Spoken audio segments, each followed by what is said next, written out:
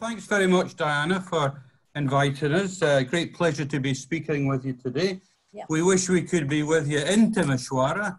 Natasha and I visited about 18 months ago and had a lovely time. And as Diana just said, I think she said, it was to do with the ABC project, ABC to VLE project that we're going to be talking about today.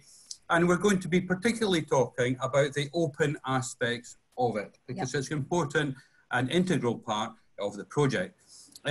We're obviously speaking in English, and we will have to go through this reasonably quickly, but I think the team will make the slides available to you, and if you want to speak to us afterwards, please you can. We're us. Easy to find, and we'll give you the contact information at the end, okay?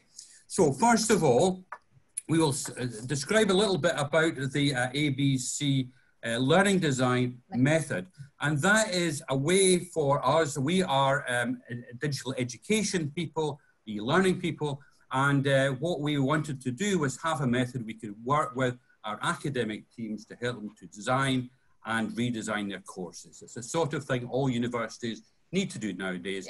So we devised this method. It's a very, very fast method to work with academic teams on the designs of their courses. The important thing about it is it's a very short, the base of it is a very short workshop. It's about 90 minutes, and it's, we think about what the students are going to be doing through the particular course. All the materials are available under Creative Commons licensing, and it's all bits of paper, so it's a paper-based method. Now, the idea behind that is we work together in teams and we create, sorry, the slides got a bit far. The storyboard of the student's experience, and it's a really great way of getting people to work very closely together. It's open. That's the most important thing about it. The reason for it is when we started, one of the elements we used to build the workshop was something called Viewpoints, which already had a Creative Commons license. Also, the work we're doing, there's a theoretical part to it. It's based on publicly funded research, and we've had some other public funded. So we kind of have to do it as an open method.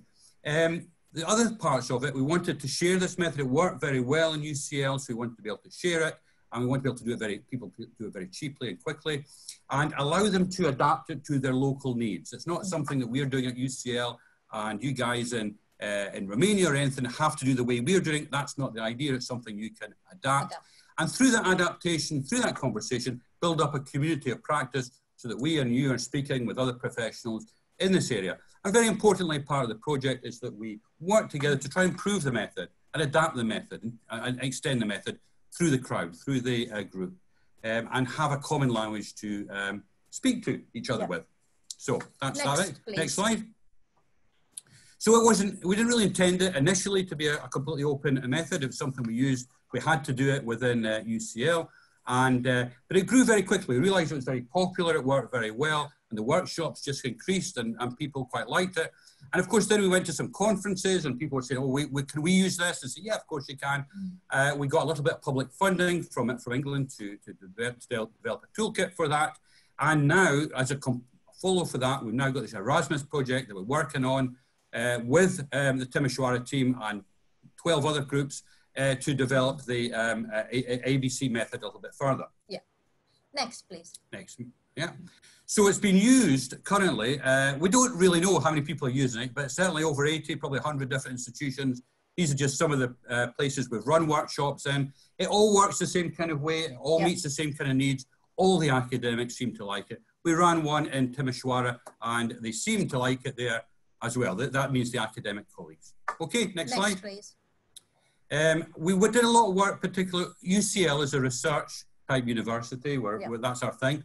So we did quite a lot of work initially with other research universities through a group called the League of European Research Universities, LERU. And that was a great way for us to look at how adaptable this method was in other institutions. We went to do it, we did quite a lot of workshops there, we met people. And so that became a sort of the core of the openness of ABC. Next, please. All right, so Clive mentioned that this is a paper-based, it's analog method, so people work with pieces of paper to design the student journey. These are the tools. These are pictures of the tools there, and there is a rough plan of the workshop on the left. Every single activity is timed in order for the academics to actually finish designing their courses, their modules by the end of 90 minutes or 2 hours, depending if it's a program or just a module course workshop. Next slide, please. So we mentioned that there's a lot of theory behind this method. This is not our theory. This is theory of Professor Diana Lorillard and 30 years of her work, known as conversational framework. However, out of that theory, we took a small bit. We took learning types definitions, and we put them on the front of the cards that we use in the workshop. So these 6 types of learning defined by Professor Diana Lorillard. We put definitions of these types of learning at the front of the card. And please, next slide. Back of the cards, we divided into halves and put few activities on each side of the card to show our academics what type of activity that may be. Please flick them all to be open. So we do not recommend these activities particularly. We just put them there for academics to prompt them what type of activity that may be. We also left plenty of spaces on each card for our academics to add their own activities. Next slide, please. Okay, so by the end of the workshop, people end up with something like this. This is design of somebody's module. Please, next slide. This is design of somebody else's module. They all look very different. They don't need to mean anything to us, but they need to mean something to people who designed those courses. You may see some blue dots. Next click, please. There, we'll mention them later on because various layers can be added to these designs after the workshop. Next slide, please. Okay, so how does workshop work? You can see 4 images there. On the left is how we set the room before people come in.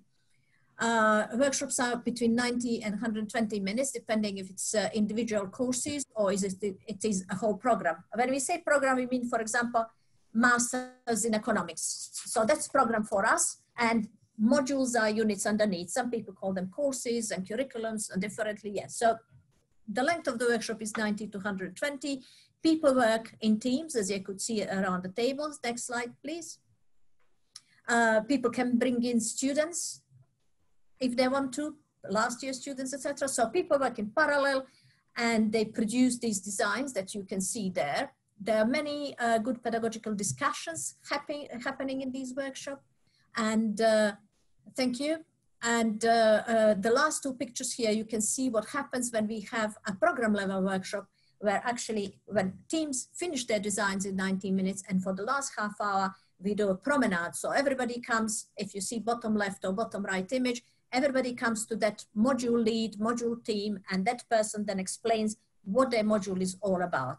We got really very good feedback from academics on this, because they told us that for many of them, it was the first time ever that they actually had good idea of how the whole program of student journey through the whole program, and also how their module fits within the program and the other modules. Next slide, please. So that's the basis of our European project. If you just do the next click, you should get the partners on there. If you just click it. Click it again, should be something. Yeah. There we go, there's Timisoara. I wanted to make sure Timisoara was on there. Yeah. So what the project is doing is we are looking at what people do with designs afterwards, particularly linking them into their virtual learning environments like Moodle, Canvas, Fronter, Blackboard, all these sorts of things. But also how people adapt and adopt this method for their own institutions, what they have to do with it in order to make it work. And we're evaluating that as we go along. The next slide. One of the really nice things of the project is we've done a lot of evaluation, including partners from Romania, but all over the place. And these are the sort of results we're beginning to get out.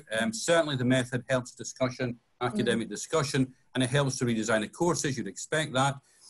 Where people have done work with the strategies, Natasa mentioned you can use it to help analyze strategies or implement strategies.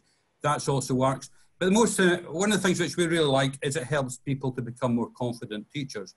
We didn't expect that, but just the idea of talking together with colleagues obviously is very helpful.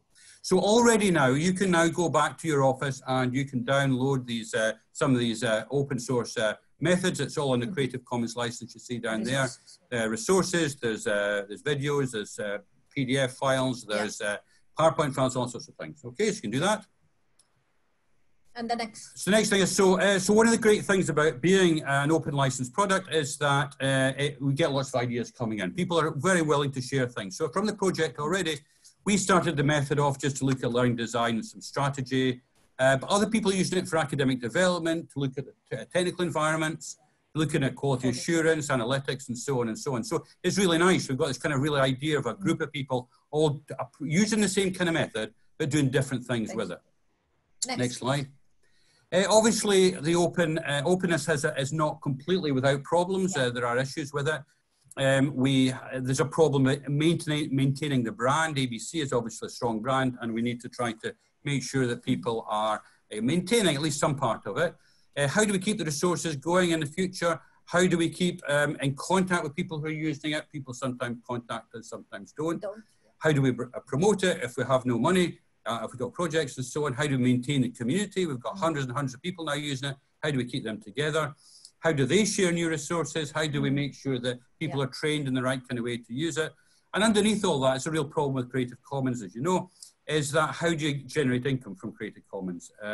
There are some things, as I say, came from the very beginning that were licensed in that way, and there's things that we've added. We want to keep the whole method as open as possibly we can, but we also have to try and keep this the whole project maintained. So there's a tension in there. Next one.